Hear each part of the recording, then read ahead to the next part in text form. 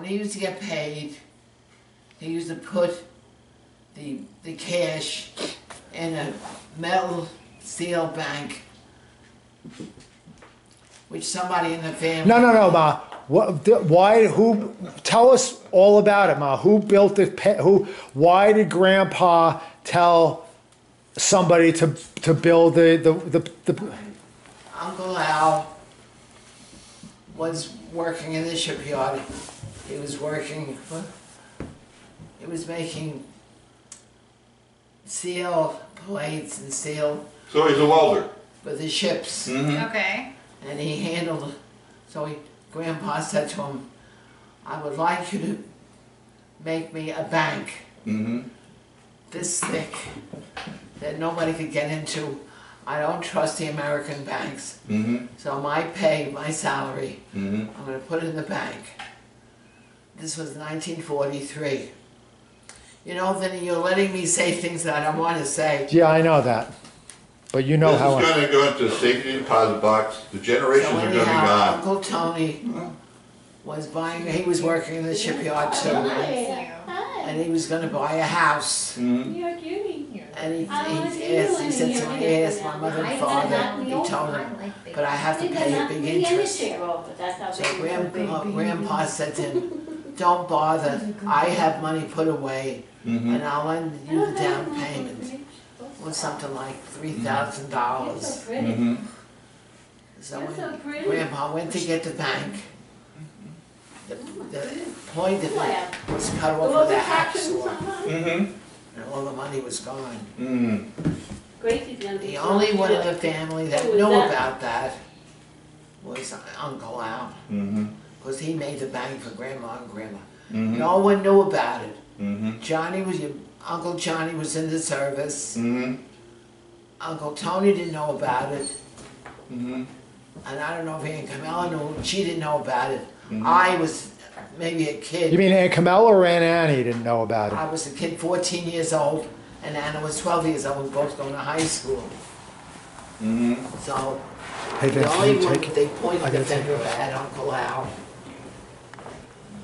But they had the key to the house. They used to come in and out of the house. So Grandma nearly had a nervous breakdown over that money. She nearly had a nervous breakdown because they never had that much money and they were trying to save it, I don't know for what. And when the time came that they needed it, they didn't find it, was gone. And they pointed the finger at Uncle Al. And that's, Aunt Camilla knew that Grandma and Grandpa blamed her husband. That's Marietta's, Alfred's, and Jimmy's father. So he took the money. And Grandma nearly had a nervous breakdown. She was sick over it. And how much was $300,000? How much was $3,000 worth in those days? A lot. A lot. Yeah, a lot. That's a lot of money. And that was the end. So they took the keys away from everybody. They took the keys away from Aunt Camilla, Uncle Al. I had a key because I was living there. So you're talking about the keys to the house? Yeah, they took the keys away. And who do they blame? They blame your mother and me. Now your mother was... Who blamed you and my mother? They, the Cretellas did. Ah. They said that we were the ones living here, but we didn't even know anything about it. And Grandma was a sharp woman. She said, if I saw my kids buying candy and all kinds of things, I would ask them, where the heck did you get the money? So your mother didn't know anything, and neither did I. But we were young. I was 13, and your mother was 11. What the hell were we going to do with that money? That's what I was just thinking. Yeah. We wouldn't even know how to cut it with a hacksaw. So, now tell me a good story about Uncle Al. Tell me a story about him helping Grandma or Grandpa. About what? Anything. Did he do anything nice for them? Well, he was very handy in the house. So when Grandma and My brothers didn't know Uncle Patty, Uncle Tony. They weren't handy at all. Mm-hmm. So when Grandma needed something done in the house, Mm-hmm. she'd ask Uncle Al. Mm-hmm. But she would pay him, Mm-hmm. Okay. and that was it. Yeah. Was Uncle Al a hard-working guy? What? Was he a hard-working guy? Did he work hard? He didn't have a steady job No?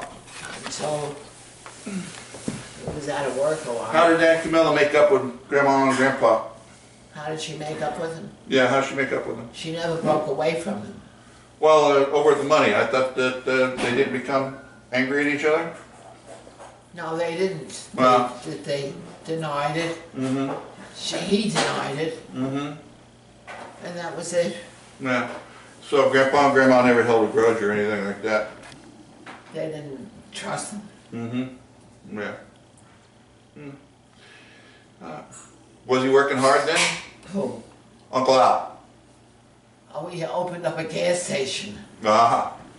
on the corner of Beamont Avenue Mm-hmm. and Richmond Terrace. Remember that gas station? Mm-hmm. That he opened that gas station.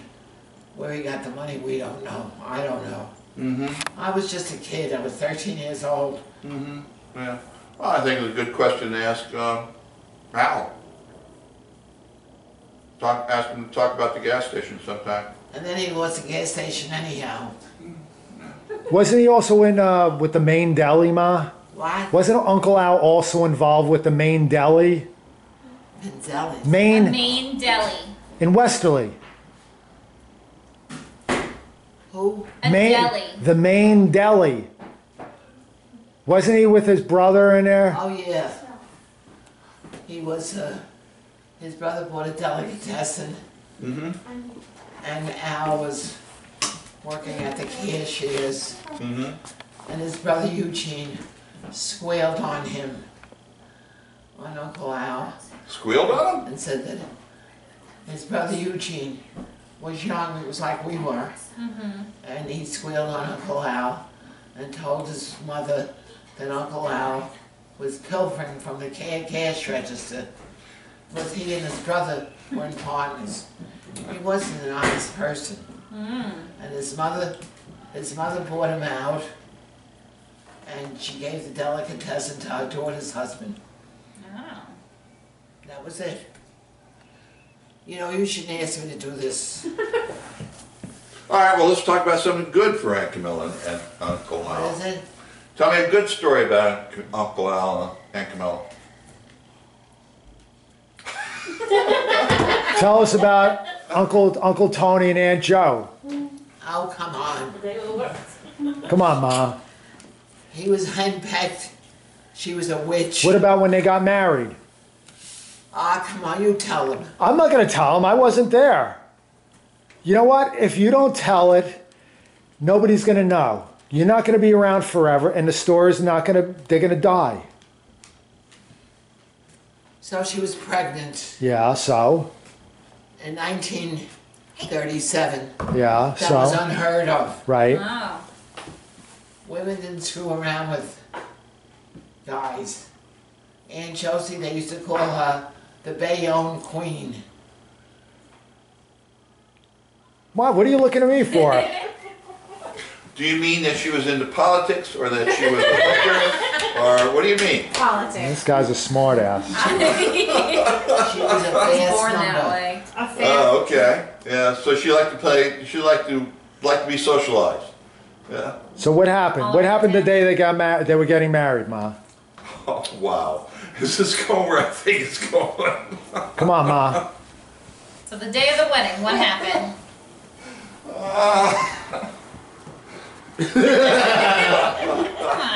Parla veloce. The day of the wedding, I was 9 years old, Uh-huh. and your mother, Aunt Hannah, was 7. We went in Josie's house in Arlington, Staten Island, in Manitoba, and we were in the living room. Aunt Josie was upstairs getting dressed to get married. And this guy that was supposed to drive the limousine arrived. And the mother went upstairs and said to Aunt Cho, Aunt Cho, the limousine arrived and Tony's in church. He's waiting to get married. And so she came down and she was crying. She said she didn't want to get married. She did not love Uncle Tony, that she loved the guy that was on a mantelpiece over the fireplace. Somebody who's already dead? Huh? Somebody who's dead? Somebody who died? No. Aunt Josie was getting married that day to Uncle Tony. Right. I know, but who did she love? Was he alive? The one that she really loved? He was alive. Yeah, so it was a picture over the mantelpiece? So she had his picture on the mantelpiece. Okay. And she said, I don't want to get married to him. And she said it right in front of Grandma. And I remember as plain as day. And they put me and Grandma and Anna in the limousine to the church. And my mother, Grandma, was crying on the front pew. And she said, don't marry her, she does not love you. She married him anyhow. And that was the end of the story. So, Ma, do you think Carol was Uncle Tony's kid? How do I know? I'm just asking you a question, Ma. Yes or no? I was only 9 years old. Ma, I'm just so I asking you. think she was cute. Do you think Carol was Uncle Tony's kid? Now Maybe, maybe Josie didn't know. All right. But I thought All right. she was. Okay, that's all I'm asking. That's fair enough. How the hell do I know? I don't know, Ma. So let me ask you something, Ma. Why was there bad blood between Aunt Annie and Aunt Camilla?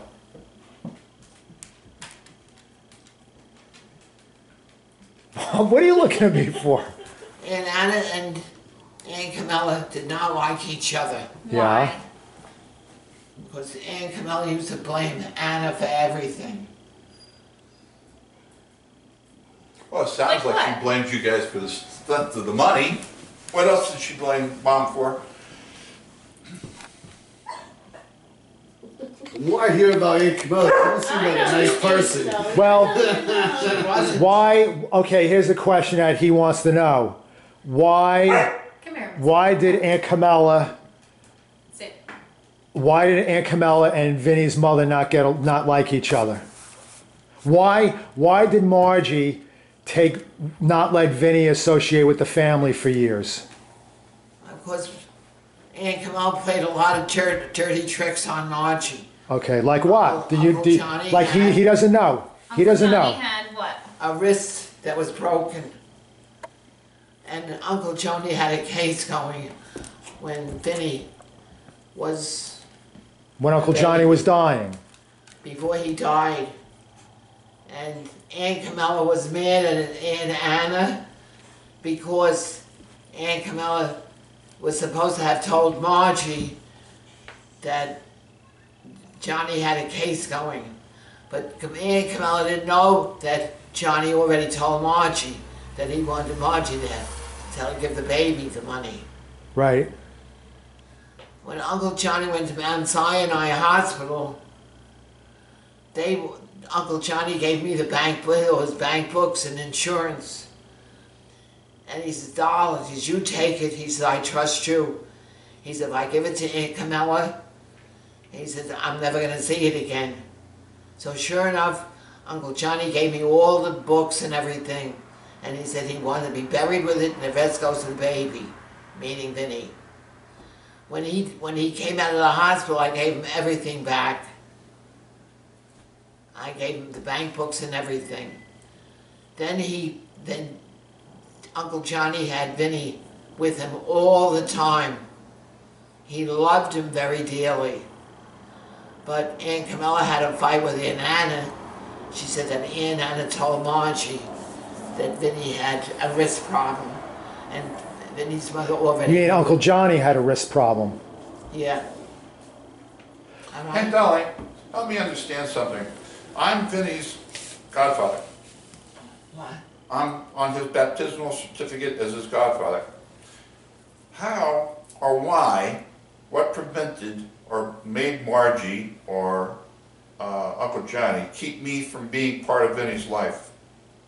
I don't know what he said. What did he say? He said, why, if Tommy was Vinny's godfather, Why wasn't I more of Vinny's life more? you mean after Uncle Johnny died? Tom. Yeah, at any Okay. time. At any time. Honestly, don't know.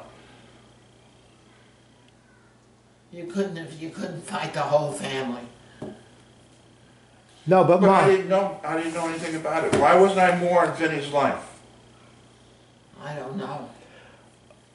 but I think, Ma, what Tommy might be trying to say is, why did Margie take Vinny away from the family after Uncle Patty died? Because even after Uncle Johnny died, you used to see him every once in a while. I used to see him. Right, and Aunt Annie used to see him. Yeah, But I'm saying, why she didn't want to have anything to do with the family. why? Because of what happened between, No, but wasn't it also after Uncle Patty died? I don't remember, Mom, Why did Aunt Camilla say that I wasn't my father's kid? Aunt Camilla? I don't know, That's why my mother did what she did. Camilla had the temerity? but I She was fought the feeling, whole. yeah, my mother doesn't want to say it, but Aunt Camilla was an instigator, and Aunt Camilla was said when Uncle Patty died and the will was stolen. Let me just make sure there's nobody here. Aunt Camilla, in order to cut Vinny out of Uncle Patty's estate, they apparently stole the will because, from what I understand, the bulk of Uncle Patty's money was being left to my mother and your mother. Right. So Aunt Camilla and Uncle Tony ransacked the house, found the will, found that they weren't going to be getting anything, so they conveniently misplaced it. So instead of the will going to 2 people, it'd be going to, they thought, 4 people. So. And then that's why they tried to say you weren't part of the family. Right. Right, because I guess my father had part of the house, and when the house had to be Right. sold, Yeah. I was supposed to get my father's. So share. because She Uncle, didn't want that to On happen. behalf Did of you my get it? shitty aunt, Did you get let it? me of course, Ma, you know it. The money, You know the money story. that I got I had no idea about that, Benny. was dirt. was supposed to be a father's. Yeah, but I mean, back then it wasn't much money, but it was cut equally because even I remember, and I was like 20 years old, that I remember there was all kinds of I stood on my fighting. head and stacked BBs to make your sister part of our family, and Margie wouldn't do it, and I always held it against her. Now I understand why she didn't She do it. wanted to keep me, the way my mom explained it, out of the drama. She just I was eliminated always me pissed at altogether her. from the Barbados. I did tie the 2 of you together, and I was always pissed at Margie because she would not let me make Tara part of our family. And I used to drive me nuts when she'd show up with See, Tara. I know a lot of it because I used to go to the lawyer with her. So I heard a lot as I was growing Now up. I understand. I did not know Camilla And did she all also felt she kept me away from everyone else because she felt Aunt Dolly and Aunt Anna didn't step up to the plate. But that wasn't the case. Right, Because but even she didn't know that. even She I just remember. felt everyone was complicit in it. Yeah, because So even she- I remember, I can't remember, I even remember, I remember my mother talking to your mother's lawyer who was handling your aspect of the estate. And it was, my mother didn't have a problem because my mother and Aunt Annie accepted you as Uncle John, as your father's child, whereas Aunt Camilla and Uncle Tony didn't. So the whole gist of the issue was that Aunt Camilla and Uncle Tony stole the will, ransacked the house. That's why Al and Marietta and them all have all the family documents, because they ransacked the house. And even when Uncle Patty was dying, or after Uncle Patty died, Aunt Camilla had medicine from Uncle Patty. And I remember, because I used to help out Uncle Patty, I used to take Uncle Patty to the doctor, I used to take him to the store, and Uncle Patty used to complain. He used to say that Al used to charge him. When Uncle Patty would ask him questions about cancer or whatever, Al would charge him because A doctor's fee. a doctor's fee because Uncle Have you Al, ever asked Al about that? you know what, they all I don't even remember Uncle Tony and Aunt Camilla. No. I remember. Well, I mean, Uncle Patty, they didn't want to have Aunt Dolly, anything. and I Aunt remember when your father was dying, he had a barbecue at the house on Elm Street. And I remember your mom and Hank were there. I was there with my mother. And then your father, your mother, and you. And Tara was there as well. But Aunt Camilla and Uncle Tony, they never wanted to have anything to do with you. That's, you know what? I know that. She was a witch. Is this Tara and you have the What same about mother the or time the same father? they were having a barbecue in the Different backyard? But my father accepted her as his daughter. Oh, yeah. I mean, look at all the pictures that my mom has. I mean, you want to... I have pictures. Well, you want to take a look at them, they're here. Also, I remember the last time you were here, you took pictures of your mom and the family, but you said afterwards that they didn't come out or something? I don't You were remember. taking pictures of the On the photo. photo album, yeah. Right, and then, Oh, yeah. and then you said, Pictures and photo and then you said later album. on, They came out. They came out. there, very I good. got them here, if you want to look at them. I do later. But, Okay. Or allow me to take the album and I'll get a copy. I and don't, give you back the album. take the pictures. My mother, Yeah. she gets upset if I take them here. I did not know then, Aunt Dolly, What? that Camilla was responsible for my not being part of Vinny's life. I did not know that. I would have been all up in her face. I got to tell you, Vinny, I apologize for that. Not your fault. It's not in your control. Wow, I had no idea. I really I had don't no hold any idea. grudges. And I'll got to tell you, I was angry at your mother because she would not let me make Tara part of this family. She just would not have anything to do with me. My mother was bitter. I understand now why she was bitter. I understand now why she was bitter. Okay, Ma, let's talk about something good. Let's talk about you taking the train out to Oklahoma to see Aunt Annie, Tommy, and Jimmy. I took a train out to Oklahoma City. Right, He was only Bernie was only 3 years old. right. And he was talking to the people that were sitting in the back of us or in the front. And he was saying, my mommy's always fighting with my daddy. And he was giving them all the business. And then Tommy and Jimmy were at the train and they picked us up. Do you remember that, Tom? No, no. I remember you being there. I got a memory of you being in the kitchen with my mother, but other than that, I don't remember anything else. I never fought with your mother. I didn't say you fought with her. Sure you did. I remember you fighting with Aunt Annie. Oh yeah, you fought with I remember you telling Aunt Annie this. I remember you arguing with Aunt Annie about stopping smoking, and she told you to shut up or leave the house. Oh yeah, that was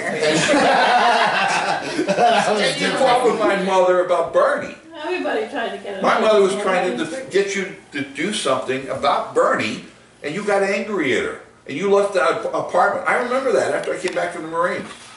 I was in the living room when you and Mom were in the kitchen arguing. About my father or my brother? Your brother. Oh. Arguing about your son. And you didn't want to do what my mother was telling you. My mother was telling you, well, then stop complaining to me. I forgot about it. Well, I'm sure you did. There was never any hard feelings between you and my mother. But you can't say you didn't fight with my mom. You used to fight with my mom all the time. Siblings fight, we fight. We never stayed mad. Exactly. No. Exactly. We tell each other You're allowed to words. argue as siblings. Exactly. We'll say our piece. But tell us, what happened when you went out to Oklahoma? Did you have a good time? How long was the train? Aunt Anna was very good to me. Yeah. And they were very good to Vinny, Bernie. Bernie. Right. And Tom used to, and Jimmy used to play with Bernie. How long were you out there for? About a month. Oh, wow. It was nice out there. Then, But that was that you had to take the train out there, and the train probably took a couple days. and then Uncle Matt came home, and he took us to the zoo, Yeah. and he was holding Bernie. Was that in Oklahoma or St. Louis? Oklahoma? Vinny wasn't born yet? Huh? Vinny wasn't born yet? He was born. No, I wasn't. Was he He was born 3 when you went years to... old. You're talking about Bernie, Ma. Bernie was Oh, 3. you weren't born. Right. Did you Did like you that? ever come out to St. Louis with me? Not with you. I was out there plenty of times when I was in college. Yeah, did you like my grandfather? What was he like? I didn't know him at all. That was it. But they want to know about their grandfather. What Did was you my- like Mac? Mac? What was Mac like? He was handsome. He always said That's where Tommy gets his good looks from. I know. He had dirty blonde hair. That's where Tommy's hair comes It took me from. a second to realize you were talking about my father. He was so good looking, your grandfather. Yeah. Was he Very good. nice? And then he was very good to my mother and father. Uh-huh.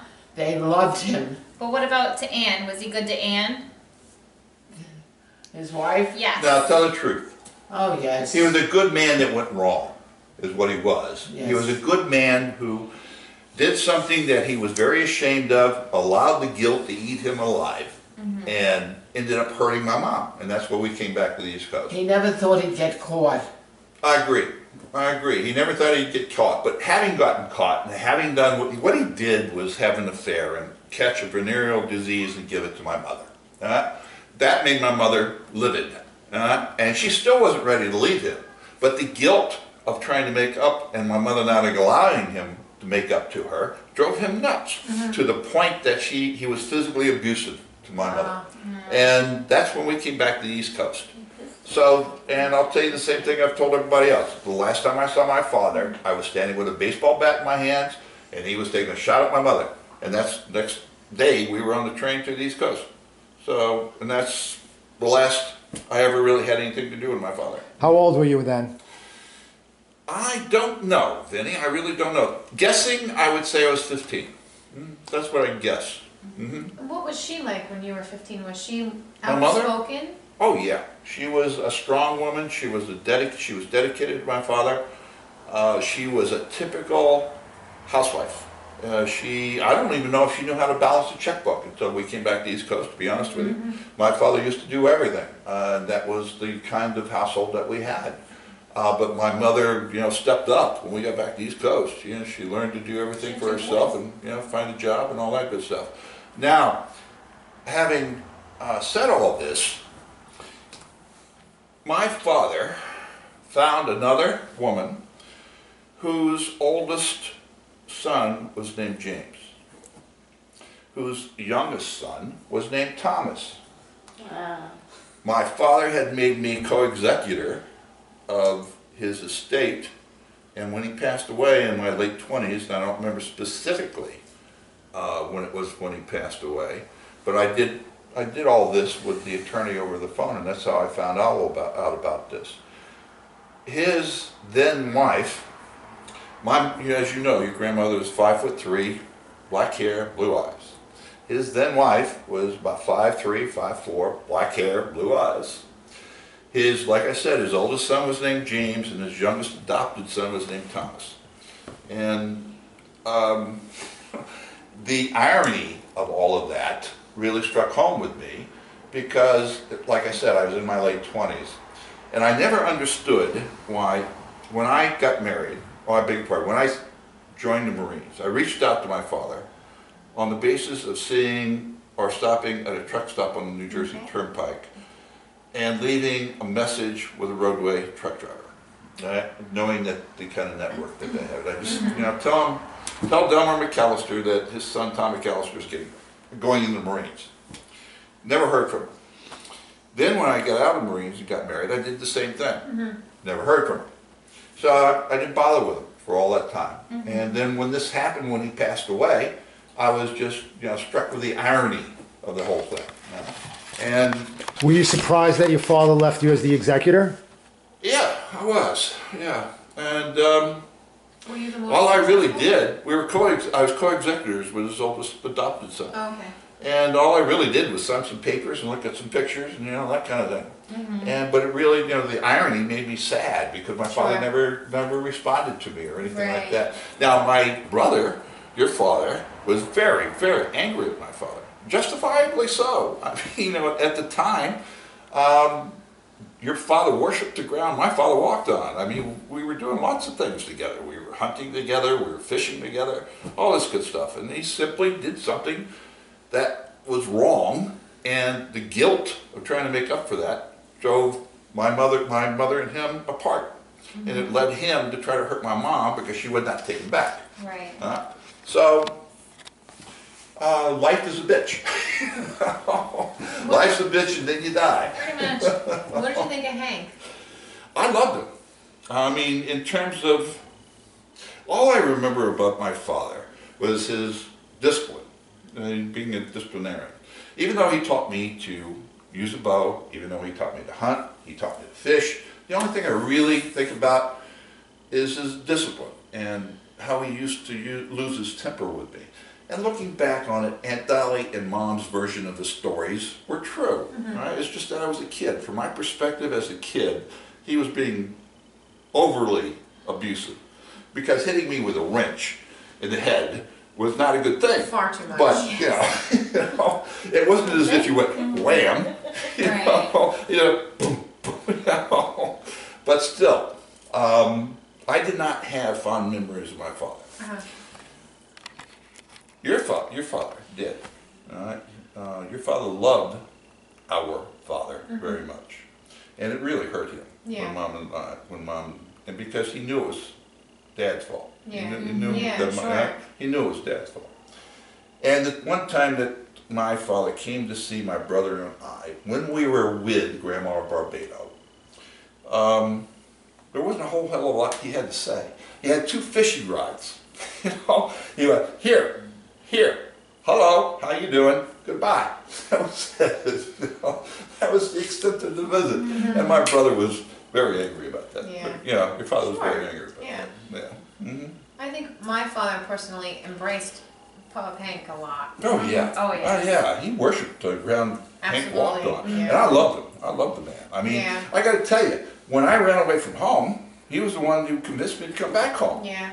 You know, when I told my mother to go fly a kite and left home, he convinced me to come back. And he seemed like he was wise beyond his years. Yeah. He didn't have the education to help project what he was feeling. Yeah. I felt like, just from what I remember. And I had a chip as great as a whole outdoors on my shoulder when we came back to the East Coast, because I'm not patting myself on the back down, but I had a really bright future in college, in high school football and college football. And I really resented my father for having split us up. Yeah. I really did. But then when I was ready to join the Marine Corps, I'd gotten over that, and I wanted my father to know that I was going into the Marines. And he didn't respond to me. That pissed me off. Then when I got married and he didn't respond to me, that pissed me off. So as far as I was concerned, we were done. I'd made as many efforts as I was going to. And again, the irony of what happened when he passed away really struck home. Sure. Really struck home. And I never discussed it with Jim, because I didn't want Jim to feel bad. And I didn't want Jim to realize just how far my father had gone in terms of mimicking what he already had. What he lost and gave away. Yeah. What was it like moving back to Staten Island, moving into Grandma's house? Frankly, a pain in the ass. Why? I was an adult. How old were you? I was all of 20. Oh, you I was weren't. You were 20 when you moved back to Staten Island? Yeah, I was 20. Like when I got out of the Marines, I was 20. But you lived in Staten Island before that you went in the Marines? Yes, I did. But you said moving back in with... No. When you moved back in, when you came from Oklahoma. Grandma Barbado? Yes. We loved it. Grandma Barbado, you know, treated us like we were gold, treated us as best as we've ever been treated in our lives. Grandma Barbado used to dote on us. She used to be concerned about everything that we did. The one time I got into a fight and came home bloody, she was all up in arms and wanted to know who had done it and all this good stuff. She was going to go after them? And I didn't tell her I was the one that started it. She's the one that had the gun in the house, right? Yeah. She's the one in the pictures from St. Louis. Did she wants? There's I have. Yeah, pictures. did Grandma and Grandpa go out to the Midwest to see Tommy and Annie? They what? Didn't Grandma and Grandpa go out to the Midwest to see Tommy, Jimmy, and Aunt Annie? Yes. Did they like it out there? Grandpa couldn't get over the many miles they had to travel, all the farms and everything that they passed. He loved it. How'd they do it? By train? What is Did it? they travel by train or did they travel by bus? Your father drove them. Oh, so he drove them from Staten Island out to where we lived in Oklahoma? He drove them Wow, back. that was a Wow, haul. that's a drive. Especially back then. Yeah. You know, there was Think no interstate. I mean, you get what? That's a 8 lot of miles stopping to for get gas too. In the middle of nowhere. Yeah. I didn't hear you? He was very brave. Mm-hmm. Mm-hmm. So you liked living with Grandma when you first came from Grandma Oklahoma? Barbell, Yeah. absolutely. Like, What about I with- couldn't do anything wrong. What about with Grandma. Uncle Johnny and Uncle Patty? They were good to me. I mean, Uncle Patty was stoic.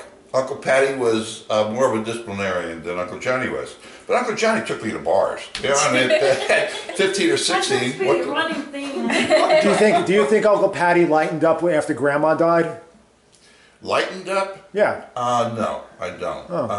What I think is he became less concerned about taking care of Grandma. He no longer had the responsibility of looking after Grandma. If there was anything that Johnny and Patty ever fought about, it was taking care of Grandma. And once Grandma was gone, that responsibility, as far as Patty was concerned, was gone. So while he was more reclusive than he had been before, he was less angry. You think he Johnny. was reclusive? Uncle Patty? Uncle He never, he never said, "Hey, come on, I'll take you to the Oh, movies." okay. He never said, "Come on, we'll go out and play some catch." He never. He would come home. He would have dinner. He would On be. her lap. He would come home. He would have dinner. He would, be nice over dinner. He would watch his TV programs, and then he would go to his bedroom. And there wasn't a whole hell of a lot of intercourse going on. I'm all right. You sure? Was it you that found a lot of a lot of porn in Uncle Patty's room? I don't remember finding a lot of porn. I know somebody was saying they found a bunch of porn in Uncle Patty's room. Hey, Did he ever get married? Uncle Pat? Yeah. Not to our knowledge. No. Tommy, want to hear the latest? Uncle Patty had an insurance policy with the Mutual of Omaha. And I remember him paying for that insurance policy when I was 10 or 11 years old. Mm-hmm. He always paid it. Mm-hmm. So when he died, that insurance policy never came up. Mm-hmm. Now, I was the only girl left. Mm-hmm.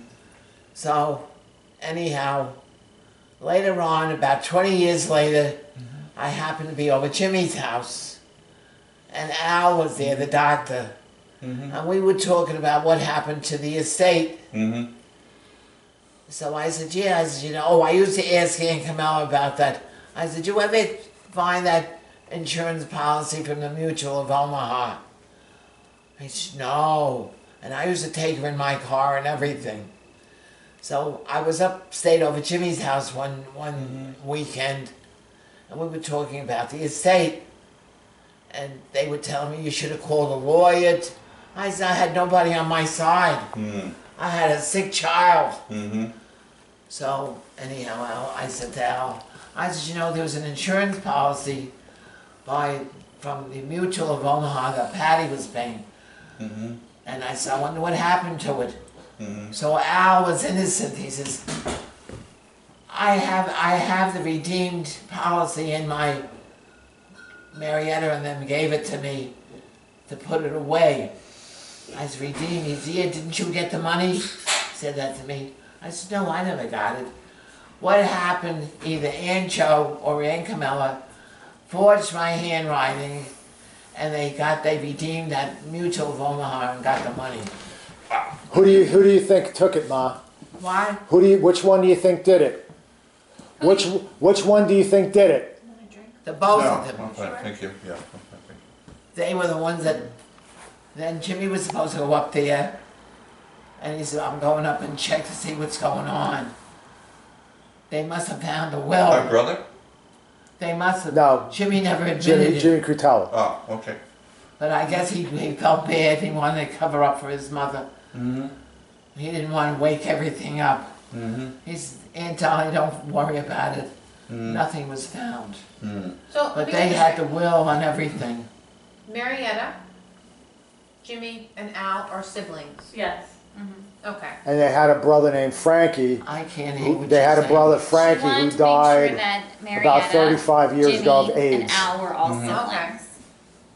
Okay. She didn't know if they were cousins And, or you siblings. know, in Siblings, fairness, because they're Yeah. brothers Brother. and sisters. John. No, they're not, they weren't, they were in cousins. And Uncle fairness, Patty never had children. No. Not that anybody knows. Marietta.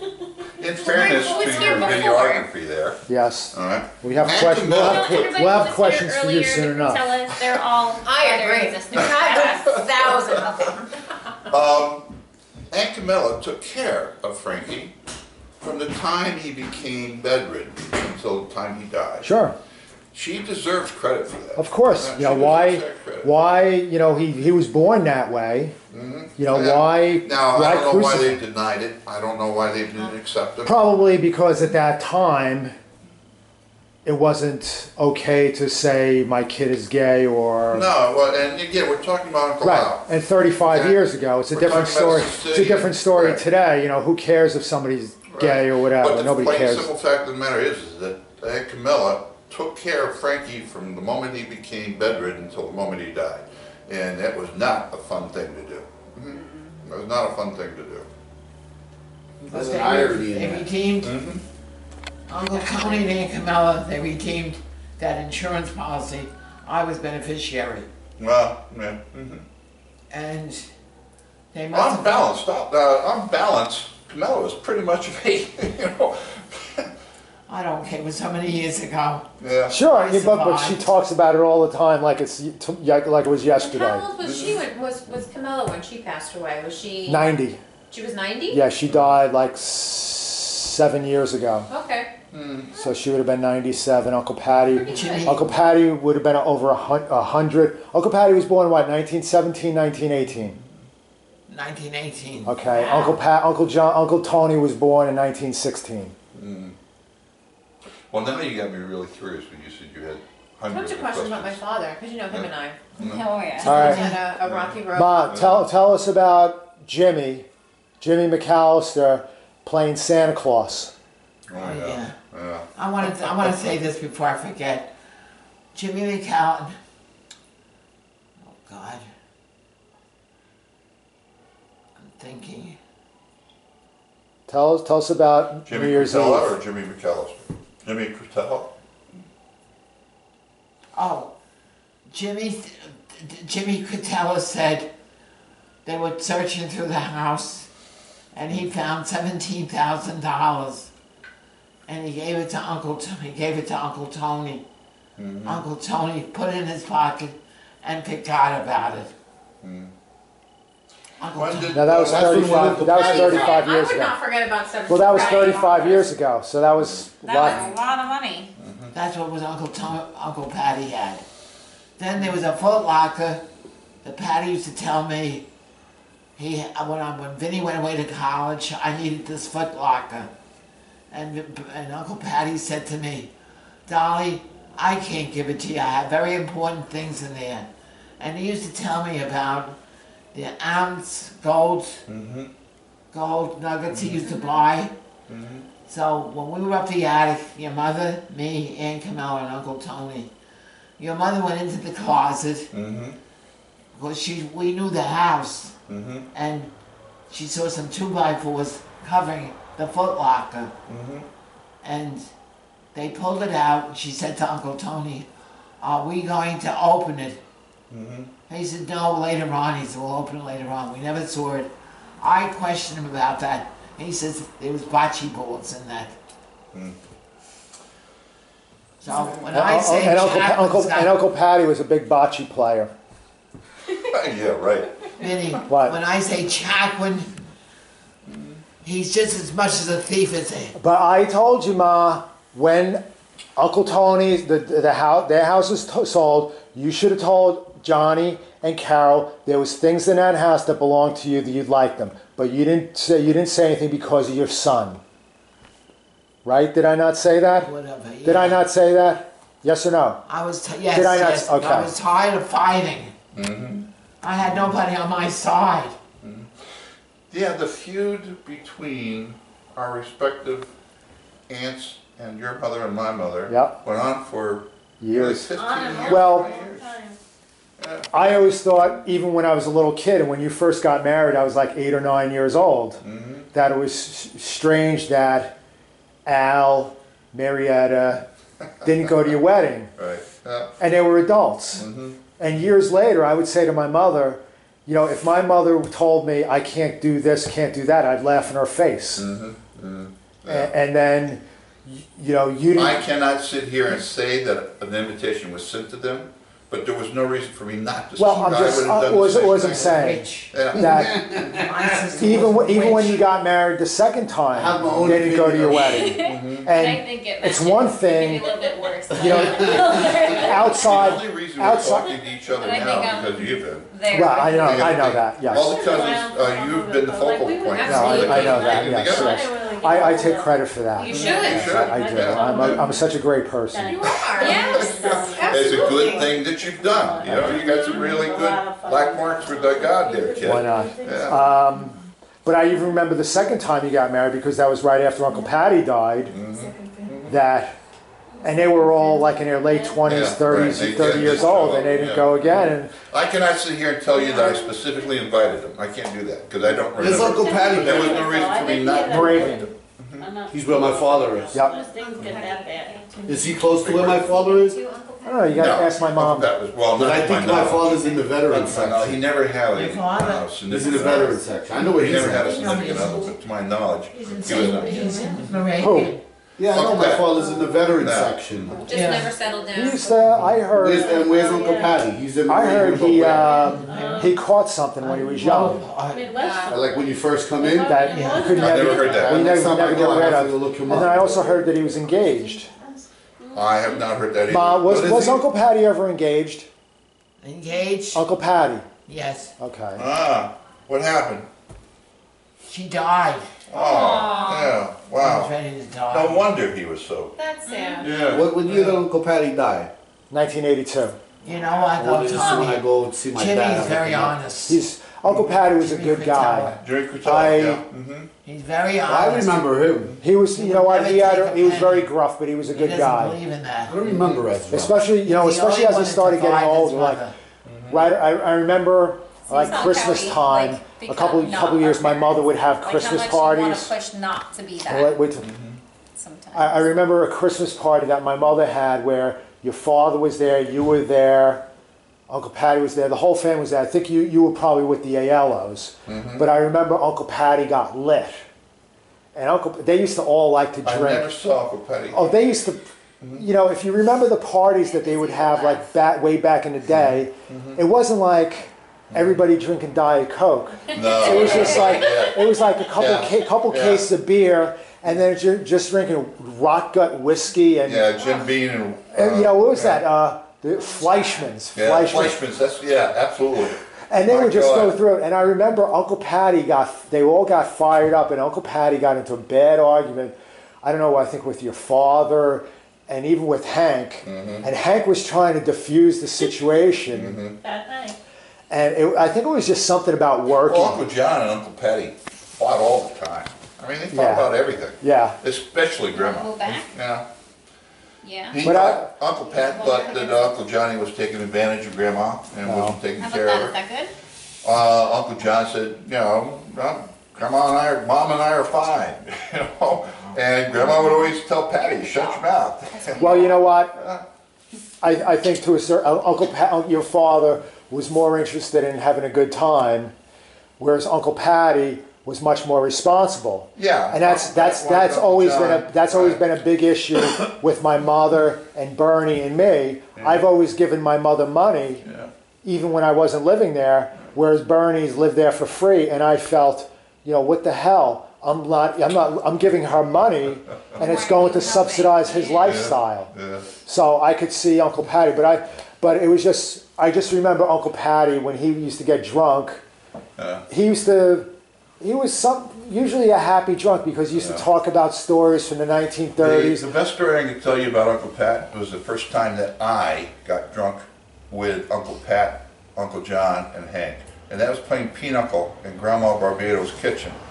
And John got a gallon of wine from downstairs. Now, I'm not going to say it was what Grandpa had made, but it was downstairs. And he brought it up. And I remember having a few drinks, and I was sitting, remember the radiator underneath the window? I was sitting on that side of the table.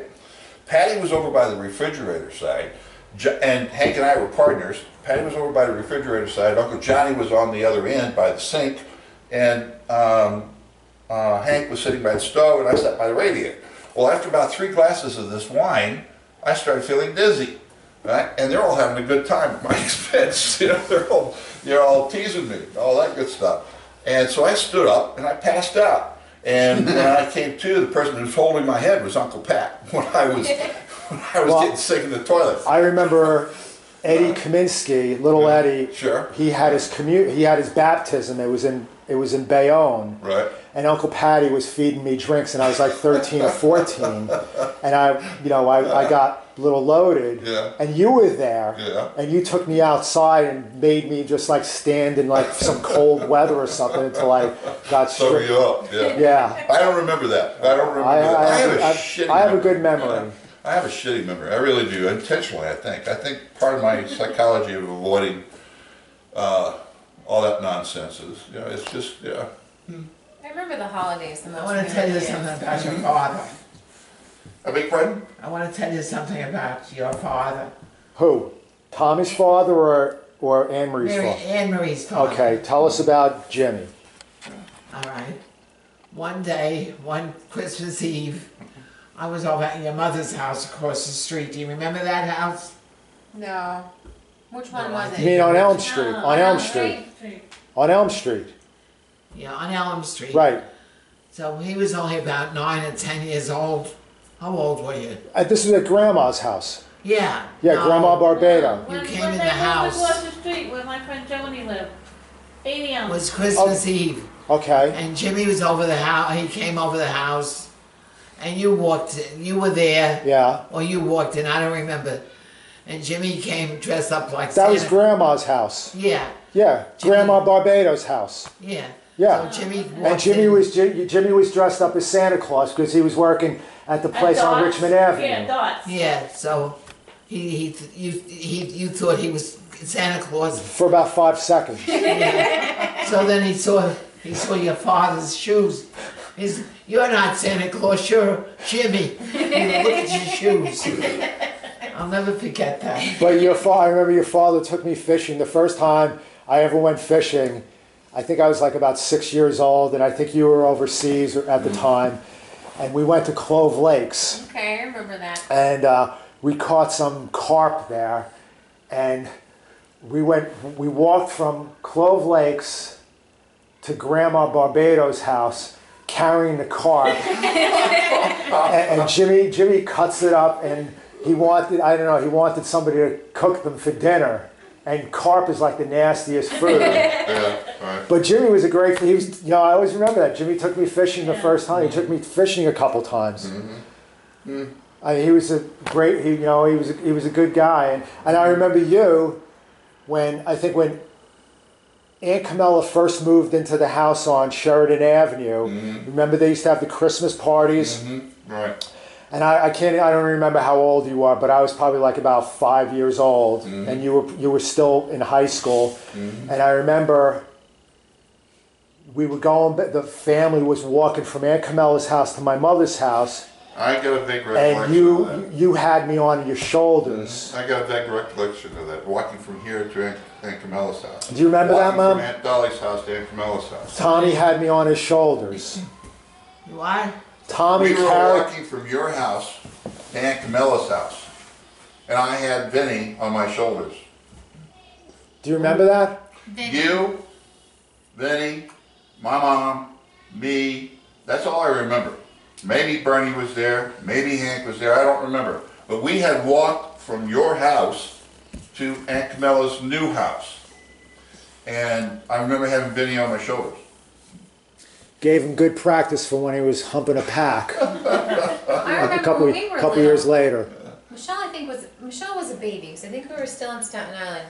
I think you had gone off to the Marines or something, because we were all at Grandma's house, and you were giving us pictures of Vinny in the service. He must have graduated or had done something. It was a holiday. Oh, so yes, probably Probably when he graduated OCS. Or maybe when I was in Okinawa or something. Yeah. Because I think when I was like between 10 and 20, we didn't see much of you because you were you were enlisted. You were always a cousin Vinny that we never got to see because One adventure or another. Yeah. And we would hear all these exciting things you were doing, and I remember looking at my brother like, "What are we doing in freaking Staten Island? Like, come on!" Ma, why did you hate me? Why did you hate it so much that I went in the Marines? Because I didn't want you to go to war. Yeah. He was in Vietnam. Right. How come? But how come you hated when I went in the Marines? I didn't like the idea. Why? You want to know something about him? I'll tell you. He's too much of a Marine now. He never outgrew it. I had somebody stop me coming out of a restaurant yesterday before I got on the plane. I stopped for a breakfast at a local restaurant in Tucson. And I had my cover on. And, you know, of course, thank you for your service. And I was, thank you for recognizing it. And I was about to go on. He said, they say that once a Marine, always Marine. And I said, well, yeah, we get pretty well drummed into us. It's true. We do get pretty well. Well, what did you call that? The thing you were wearing on your head? My cover. Okay. You know what a cover is, Ma? A cover is a hat. So he hasn't been in the Marines in almost 50 years, and he still calls it a cover instead of a hat. Yeah. So it stays with you. Once It a gets Marine, drummed always into a you. Marine. Yeah, it gets drummed into you. Yeah. Sometimes he expects me to return. Mm-hmm. Now, Ma, when I went to OCS, I promised you it was just a summer job, right? When I went to OCS, I promised you it was just a summer job, right? And then, like 2 weeks before I was being commissioned, I told you I was going in the Marines, and weren't you mad? Big liar. What'd you do? He went in the Marines. No, what did you do about it? She was. Did you have a fight? Did you yell at him? She was very extremely upset, and I remember she was ironing clothes downstairs, and I had known I was going in the Marines for months. Did my mother ever tell you why I didn't go to OCS? Your mother what? Did my mother ever tell you why I did not go to OCS? Lie. No, did she tell you? Did she ever tell you? They offered me OCS. I was only 18, and they offered me OCS as I would re-up for another 2 years above the 4 I had. And then when I turned 20, quote unquote, I'd go to OCS. I called Mom, and I said, hey Mom, they offered me OCS. They want me to re-up for another 2 years. You re-up, and I'll disown you. That's what she said to me, word for word. You re-up, and I'll disown you. So I did not re-up. I should have said that to him. Wouldn't have Yeah, mattered. it wouldn't have mattered. I knew What's that OCS? answer already. Officers Candidate School. Okay. And then when I went to Afghanistan, like 8 or 9 years ago, I swore up and down that I would never step foot off the place that I was at. Remember that, Mom? What did you swear? I swore that the place was like Fort Knox, and I was never gonna, and I was never gonna go out of, I was never gonna go out of the wire. And then like 2 weeks before I came back to the States, there was a front page article on it in the Staten Island Advance. Do you remember that? Do you remember that, Mom? She found out that you. Yeah. Oh. I didn't know that. Oh yeah. Yeah, Front page. It was right. It was like right when Obama was inaugurated. Yeah. And it had me on some mountaintop in Afghanistan. And then my mother. Do you remember that, Ma? And your friend called. One of my mother's friends called. Said, "Oh, Vincent's pictures on the front page of the Advance." So I lied. If my troops were going to be going off the wire, so yeah, but was I think you joined the Marines because Tommy was in the Marines. Maybe. Yeah? Probably, yeah, a little bit. What's the age How many difference between the times? two? I apologize for that. A lot. No, like 13, 14 years. About you to myself. That damn Tommy didn't go in the Marines. That's why I remember these conversations at Grandma's house between mean, Grandma and Aunt Dolly, when it would just be the girls, the boys would be out doing their thing, they'd kibitz and they'd complain about what kid's doing what and what kid's doing that and how dare they know what they're putting their mothers through, and I do remember those conversations.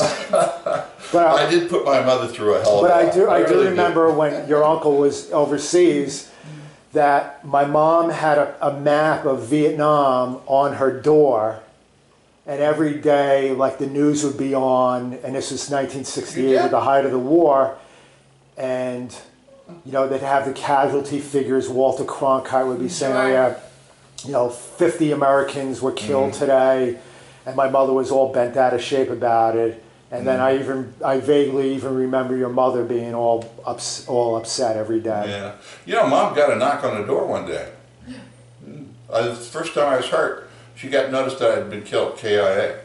And they told me they had notified my mother that I was KIA.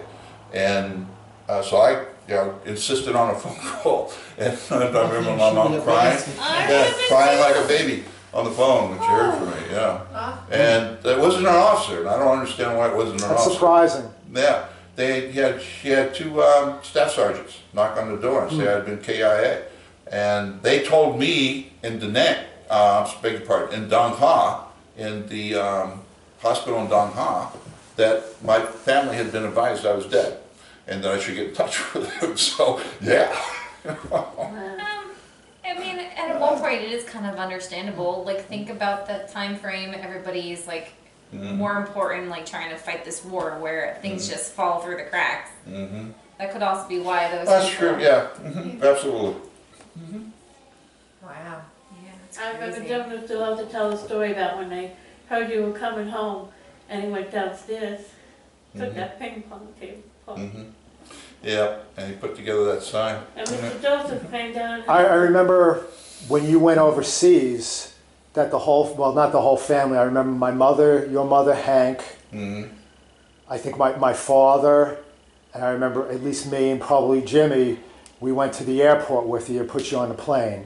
Are you talking about going to Nam? Yeah. After 30 days, yeah. Yeah. Yeah, I remember that. Vaguely, you know, I remember you like in your uniform or something, Yeah. but I was like 5 years old. Now I'll tell you a story of one Marine to another Marine, being that we're bearing our souls here. I came home to Hawaii because of Lisa. And Were you UA? Because you were supposed to go on That's right. R&R? Because I had always heard that, and I said to her, how could he go if he was on R&R, because it was only like 3 or 4 days or whatever, how could you go from there to New York? And then my mother said that you were going to run away from the Marines, or and you ran into some old veteran. That's true. And he said to go back. I didn't know you knew about it. He said you got to do your duty and go back. I told my mom. My mom said, your aunt said, you don't want to go back, we'll go to Canada. And I wasn't going to put her in that spot. I said, no, I'm going back.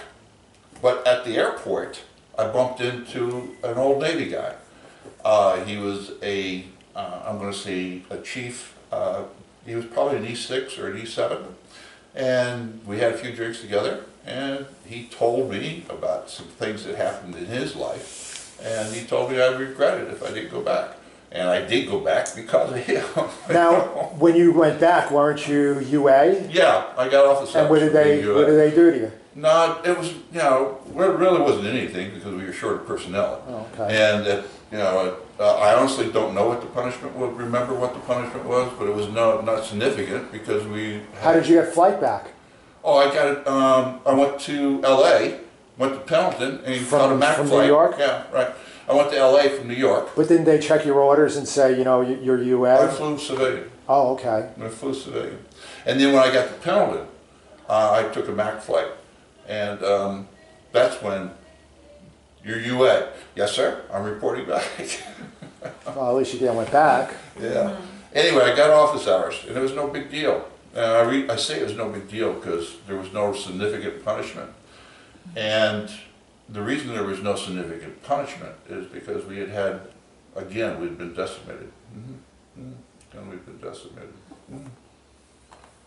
Your And I mother don't was a remember if that was basket shortly case. after that She February. was a basket. She was. About your March? Yeah, I don't remember if it was shortly after that or Well, shortly you were before only that. in country then for a couple months. Yeah. But would they allow you to take a R&R being Well, that junior? they didn't know about it. I went to Thailand, bought a civilian ticket. Thailand's to, nice. Yeah, bought a civilian ticket to Hawaii, and bought a civilian ticket to New York. And yeah, I was on the plane for nearly 30 hours. You know, I was on the plane for nearly 30 hours.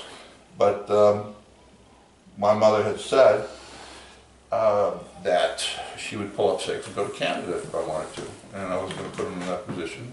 And I honestly didn't know what I was going to do when I went back to LaGuardia. It wasn't Newark, it was LaGuardia, and I bumped into the sailor, and we had a long talk at the bar, because he knew I was Euro, and it was obvious. Okay, here's a question for you. uh, What was your thoughts the first time you got into a firefight? God save me. I gotta tell Were you, you- and this is for your Were you benefit, okay? were you scared, or was it like Oh, a no, surreal? Was it a we watched- surreal? we- Was it a surreal We walked experience? yeah, we walked into a horseshoe ambush, so it was chaos. Right? The platoon had walked into a horseshoe. And this is for you. I thought I was going to die. I really did. And I hear Grandma's voice telling me I'm going to be okay. All right? They were walking in mortars. We had broke the horseshoe, and we had taken cover and dug in. And they're walking in mortars on we're splittered. We're all over the place, okay? And they're walking in mortars on a couple of different positions. And honestly, God, I heard Grandma tell me I was going to be okay. I heard Grandma tell me I was going to be okay. Were you scared? I was scared shitless. I mean, but you were scared. But did you panic, or did your training kick in? Oh, or- no, the training kicked in. I mean, the training is what saved us. I mean, those of us who survived that particular firefight, that's what saved us. And the Marine Corps is a difficult life to live, but the training is what keeps you alive in that kind of a situation. Was it? It came in instinct because Yeah, there wasn't any thinking about it, it's just reaction. There wasn't any thinking about it. And yeah, the training is what saved us. And that was the first firefighter I was in. And honestly, God, I heard Grandma's voice tell me I'd be okay. Was she a role model for you, your Grandma? grandmother? Minnie, Oh, I was very close with her. did you panic at all when you were overseas? no, You never did? I wasn't in any firefights. The closest thing that happened, there was an IED that blew up like across the street. Now the second and third time, was it easier, or did you still think? No, it doesn't get easier. It depends on what side of the fight you're on. I mean, if you set the trap. Did you ever set any traps? And Yeah, see we them, set traps, see them yeah. walking in. Yeah. Long story short, if you're setting the trap, it's slow motion. Everything is taking place the way it's supposed to take place. If you're caught in the trap, Were you it's chaos. gleeful? Beg your pardon? Were you gleeful, saying, No. "Yeah, we're going to get these," or it was just, No. "Yeah, "This is my You know, job"? that's something that a lot of people talked about, and this is not necessarily. Or I'm saying retribution or No, whatever. Where this is We just your job, only- you got to do it. Yeah, this is a job we had to do, and all the BS that I used to hear about taking trophies in terms of ears and that kind of thing, I never saw any of that take place. I never saw that happen. And we were in lots of firefights. Now, we were never in the South. We were always in the North. And, you know, we were always fighting regulars, the NVA regulars. And we were never fighting the Kong or anything like that. So I never saw any trophy taking. But yet guys who are Marines in the combat or in the group that I go to about the PTSD talk about there having been... They do? Yeah, and I've never heard. heard of any Marines Yeah. doing anything like that. Now again, he was artillery. He wasn't necessarily. Was he infantry. an FO? Big pardon? Was he an FO? No. Oh. He was in the rear with the gear and all this, but he was in country, and they had a lot of. rhymes. Big pardon? I said, I love it how everything rhymes for everything. You know, the rear and the gear. But I never met any personalities like that who would be willing to do something like that. None of us were like that. I mean, we were well trained. We were Marines. We were there to do a job, and we did our job. And the guy who was next to you, you had to trust him implicitly. And did I ever tell you about the McAllister that joined us? I know I heard that there was a black McAllister. There was a black McAllister. This guy was white. And he Oh. spelled his name with one C, not two C's. The black McAllister spells his name with So two there's C's. 3 McAllisters in your That's right. company. Right. No, the second, not in my company. The Oh. second McAllister that you're talking about, I have come across my Okay, I got it. in terms of administration Okay. and records, in terms of the VA as well. They've had mixed up prescriptions on that belong to him versus belonging to me. And First name? yeah, it's Thomas McAllister, and the last 4 are the same thing, 5752. Now the rest of the Social Security number That's is crazy. the Did you ever meet rest him of in Social person? Security. Beg pardon? Did you ever meet this man in No, but person? I saw a picture, Oh, he's you black. should. Oh. You go out to dinner one night. Like, There is a fundamental difference between the two. Yeah. A little DNA trade. But the McAllister I'm talking about, the kind of guy that, I'm sure you've encountered this, he gung-ho. He couldn't wait to be in a firefight. And at the time, I was squad leader. And I'm telling this, I'm telling the rest of I'm trying to shut it off. Amory and her Sorry, camera. No, it was Amory. She like blinded us, right? Sorry, I'm trying to shut it off. He was gung-ho. He couldn't wait to be in a firefight. He was locking up a lot of junk and all this nonsense. And so I told the squad, I told the fire team that I put him in, I told the leader of the fire team to put him in and just keep an eye on him. Well, we run into a horseshoe, okay? And he's standing up on the ridge, just standing there as big as life. And so I took a 60 case of ammo and threw it at him. Knock him down, knock him off the cliff. And, you know, he was a typical reaction in terms of what you would expect after that. I mean, he would bawl like a baby in this kind of thing. Slap him upside the head in order to get him back to reality. And he had a minor wound, and he never came back to the platoon. He never came back to the platoon, so I don't know. A lot of people like that. Yeah. Now, how did you feel the first time you saw a dead American? Angry, scared, wishing to God it never happened to me. There's no bullshitting about it. Sad? Sad? Yeah. I never knew the guy's name. He had a second chest wound. I don't know why I'm talking about this. It's like, Tom, it's like my mother. Your grandkids. He had a second chest wound, and we didn't know it. And a second chest wound is you take an entry on one side of the body, and it penetrates the lungs, and it doesn't go out the other side of the body. Right? If it does go out the other side of the body, it takes a very large exit hole. And the reason it's called a second chest wound is because you're trying to breathe, and you can't breathe because lungs are collapsed. Right? And we didn't know. He had a wound in his leg, and I'm attending to his leg, and I'm humping him out to the medevac, to the, help me here, the AZ. LZ. Thank you, LZ. And Landing zone. That's where the helicopters fly in to get everybody to bring them out. Yeah. So I'm carrying him out, and he is wheezing and wheezing and wheezing, and I can't figure out what the hell's going on. Where was the corpsman? Where was the corpsman? He had been hurt. Oh. And so it was the rest of us who were in the platoon who were taking care of everybody else. And we were trying to make cover and still take care of the people who were hurt. And we set up a perimeter on the LC. And we're waiting for the choppers to come in, and he's still, I can't tell I can't find out what, and I just took my K-bar and cut off his flak jacket and his fatigues. And he had a second chest wound. So we used a C-rat?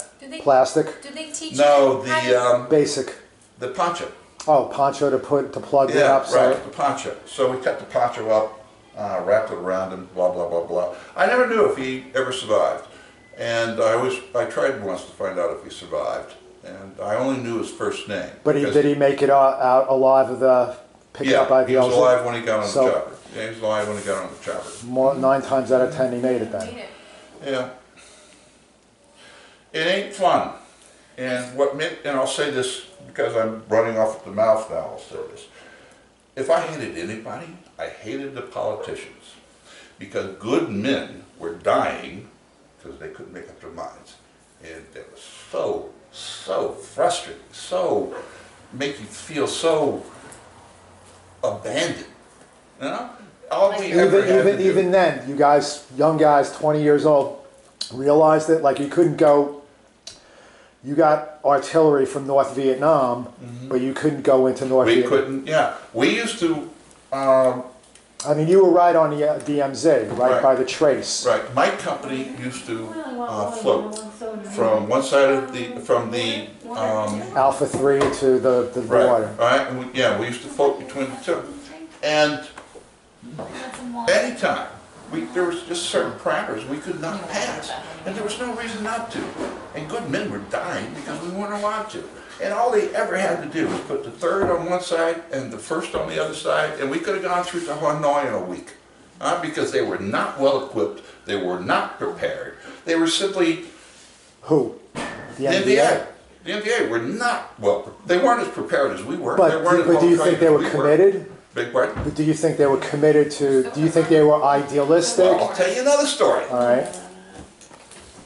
Another horseshoe we get caught in. We break through. I've got my fire team spread out. I walk into a clearing. There's an NVA standing on the other side of the clearing. Remember you told me about this years ago. He looks at me, I look at him, and we turn around and go about our own business. Do you ever feel guilty you didn't take him out? No. Do you ever think that maybe he was the one? He was not pointing anything at me. He was not. But do you, and I'm not criticizing you because I was never in that situation, but do you think maybe a week later he was setting the ambush for you and your guys and he pulled the Claymore? No more so than a week later I was setting an ambush for his guys. There was no sense of animosity. There was no sense of I'm fighting for my home. There was no sense of I've got to protect my family. Do you still remember his face? Yeah. Yeah. One of the few things that I haven't blocked out. How far away were you?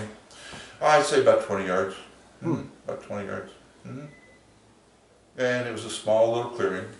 You know, there was there was a couple of banana trees, small fruit trees, and all that happy nonsense. It just, he was fighting to protect his home. He was fighting to protect his country. But he didn't have any animosity toward me. Well, I mean, if we looked at each other, he turned away, I turned away. Right, if you look at it, we were the invaders. The same thing in Iraq. We invaded. I never understood. We invaded that country. So, I mean, for me, how could we call them insurgents in Iraq when we were the ones that were toppling their government? Yeah, I agree. 110%. We've never had, in my lifetime, we've never had a justifiable reason to go to war. Korea. There are. Korea. Well, in my lifetime. Well, you were. Well, it was into Korea. Yes. Okay, it was into Korea. You don't think You don't think Afghanistan was the right? No. No. No, I don't. I thought chasing. Go ahead. I thought that if there was a right war, instead of Iraq, Afghanistan was it. Until I went there and saw the corruption. Yeah, I knew nothing about the corruption, but the idea of being there to find Osama bin Laden, and it just got into a cluster. Like we would. Yeah. I was more involved with reconstruction efforts, and there's a huge heroin poppy growing area that the U.S. and NATO were originally trying to eradicate it. And then they said, no, we can't eradicate it because that's going to alienate the locals because that's their cash crop. So that heroin that's made goes straight to Europe. So and then the Taliban, they tax it, so they're making money on it. So it's just like an evil circle. Right. It's like the triangle for the rum to slaves to honey, wasn't it? Honey? I think it was honey. Molasses. Molasses. Thank you. I was going to say sugarcane. Yeah. So, Ma, let's talk about a nice thing. Let's talk about Jimmy again. What? Let's talk about Jimmy. Jimmy. Jim McAllister. You know more about him. What do you mean? You were his nephew. You've known him much longer than I did. I wasn't with him all the I time. know, Ma, but you know Jimmy when he was a little kid. What was he like? A good kid. Yeah, Kind. yeah. Had a big heart. Helpful. He was a good kid. Was he a good bartender? Yes. I never heard That him was an curse. acquired skill. It was not something he was born Well, with. just, Out of interest. I'm just saying that because I wanted on film about Jimmy's New Year's Eve bartending at my mom's house. I know. Now, what happened? Hank and Annie were at the house, right? And Jimmy was bartending for New Year's Eve, right? I guess so. What do you mean you guess so? I don't remember everything. Well, Ma, come on. Anne Marie and Michelle want to hear about, Jimmy getting drunk and throwing up. Yeah, like what did we do? Little Would he, times. would he take like the half empty ones and drink it and then let me I bet that's what he did. And what did he do? He threw up all over the new carpet? You and him. No, not me and him. I was like 3 years old. So my dad threw up all over your new carpet. Bernie and Jimmy. Not Ma. Bernie was only like about 8 years old. They were drinking. Bernie was? Or Jimmy? 8-year-old? And Jimmy threw up, and what happened? Well, it was cleaned up and I never got the spot out. Okay. And Jimmy, when he was passing out, he said, "I am dead." I do remember that because I was in bed, and my brother was in bed. We had beds next to each other, and Jimmy was really loaded, and he was throwing up all over the place. And I remember my brother and myself were cracking up laughing. And I remember the last thing that I hear was Jimmy saying, "I'm dead." Right, Ma? Remember that? Partially. Yeah, okay. I don't remember everything you do. I was barely a kid. So Vinny wants to hear about Uncle Johnny drinking in Grandma's basement. Vinny wants to hear about Uncle Johnny being banished to Grandma's basement and eating bananas and drinking wine. Oh, they had a good time. Yeah? And why was Grandma always used to throw the shoe at Uncle Johnny? What? Why was Grandma throwing the shoe at Uncle Johnny? Because he was naughty. Okay. And what about when Uncle Johnny, he would take his bike and ride all over Staten Island when he was a little kid? Well, he wasn't supposed to. He found a bike at the dumps. And he fixed it up. And he rode to South Beach one night. From West Brighton. And he stayed out all night. How old was How he? old was he? And Grandma... Ma, how old was he? How old? He was about 12. 12 years old? And he got such a beating from Grandma. That's right. She had a metal spoon and was beating him up with it. The next week he did it again. What? Did he get So caught what did again? she do now? Yeah, did he get caught? Sure he did. Grandma hit him With what? with a spoon. Again? I heard And I don't know what happened after that. That she. Yeah, Grandma was a really good shot with the I show. heard that she was good with that We shoe. heard that story. Now, why was Uncle Johnny the favorite? He had a beautiful disposition. Yeah. Was he the baby? He was defiant, he was self-destructive, but he had a beautiful disposition. He was very loving, very lovable, attentive. He was beautiful. He had a very good heart, and I never heard anything bad about him when I went out. Was Uncle Johnny a tough guy? My brothers were not tough guys, but they knew how to defend themselves. Did you ever see Uncle Johnny or Uncle Patty or Uncle Tony get into a fight? No, Not even with each other? they were not allowed to hit each other. I know, but you're not allowed, but you do it anyway. So, like, was there anything, like, out in the backyard wrestling or nothing? Well, Johnny was younger than Patty and Tony. Uh-huh. He had his own friends. Okay. But you never saw Uncle Johnny or Uncle Patty get into a fight? Tell us about when Grandpa beat up the guy who was peeing in the backyard. I told him. Well, we want to hear it.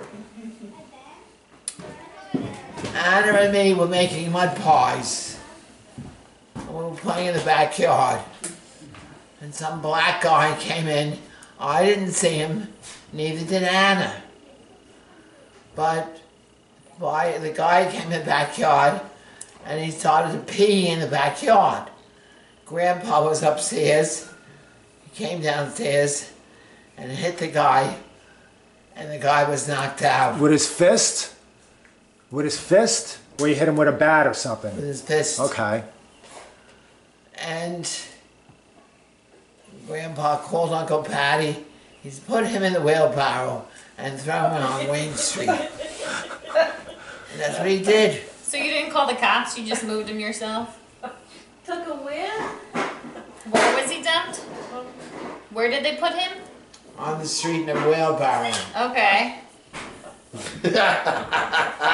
your grandparents the first generation, or what? Yeah, my grandma and grandpa, they were born in Italy. They were born in Italy. Yeah. And their My parents father- came over. No, Never hit us. They came over themselves. Grandma and your great grandparents were born in Italy, came to the United States. They were from the same town but didn't know each other. Okay. And they met at a boarding house in St. George. And 6 weeks later they got married in like 1913. Grandma was 14, or great grandma was 14, and grandpa was 23. Wow. 14. 14. Yeah. She And she had her came first over kid with at her 15, family? right? No, she came, her grandmother, your great grandmother Did you make it died back in the tonight? cholera epidemic in like 1910 in Naples. Oh my goodness. And apparently she was buried alive. I heard the story. You were saying that they were talking to her through the window. Who was the one that was Al was saying that. Okay. And my mother said the same thing, that she was buried, your grandmother was buried alive, right? They put lime on him because I guess cholera was so... Yes, sure.